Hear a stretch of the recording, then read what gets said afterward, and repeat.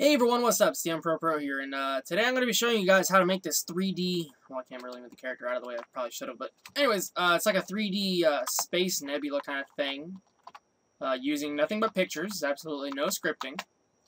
I put the rocks in, to add like a kind of a 3D-ish touch, so you guys can kind of see how it looks. Alright, so let's go ahead and explain how this works.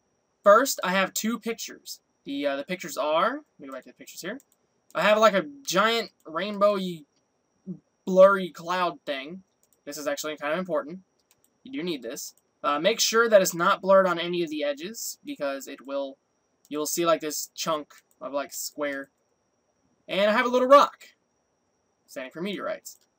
Yes, it is the Man on the Moon thing from GIMP. I'll show you real quick. It's the this symbol right here. The one small step texture. Alright, so now, what you first want to do is, after you've imported them, you want to make a parallel process. One for the clouds and one for the rocks.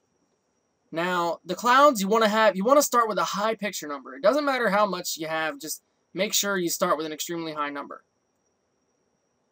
So now we're going to do, like, we're gonna show the picture. If you don't know how to do that, you can go to Show Picture. And then Move Picture, which we're going to be using next, is right here, right underneath Show Picture.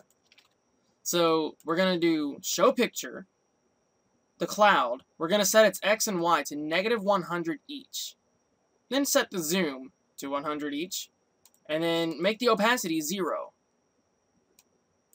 Now we're going to do Move Picture. Make sure it's the exact same ID, the number. Has to be the same number, otherwise it's not going to move the picture. You want to put the Y position to 0, and you want to move it to the left.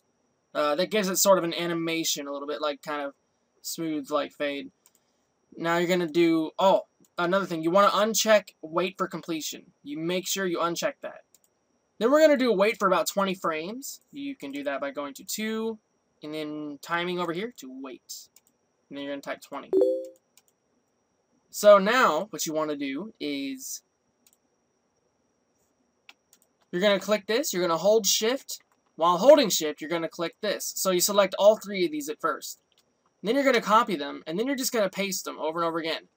Then you're going to edit by clicking on one of these, and then you're going to press space to edit, and you're just going to decrease the number, change the X and Y values. And do the same thing for the move picture. So do that a few times, make sure you're decreasing it, otherwise it's going to glitch. So you have it something similar to mine, so where you copied and pasted them a lot, and you played around with the values a little bit. Then click OK. So there's your clouds. That's how you do the nebula cloud. Now, to do the rocks, it's very, very similar, except we're going to do wait for 60 frames. And since the rock is actually a small image, we're going to actually give it coordinates. We're going to do center, and we're going to kind of just play around with random coordinates here. Since this rock is kind of to the left and top of the screen, I want it to kind of smoothly go to the left a little bit by lowering the amount of X and lowering the Y position. That's going to make it go up and left. If you increase it, it goes down and right. So then we're going to wait for 60 frames after we've did this, but notice how it's a little bit different this time. This time we start on the show picture by setting the opacity to 255. And then we kind of, we make opacity 0 on move picture. Instead of like what we did before, oops, with the opacity being 255 after the move picture. So that's a important thing to notice. So yeah, then we're going to do a wait for 60 frames. We're going to copy and paste that, and then, like before, lower the number.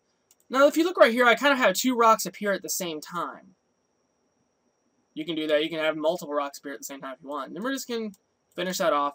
And that's literally how you do it. It's as simple as that. I'll show you it once again.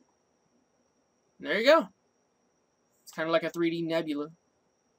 It's kind of cool. You can change the background. I don't know how well it would look on like other things though. So yeah, it's been TheUnproPro here, and I will see you guys later. Thanks for watching. Please like if you enjoyed. Later.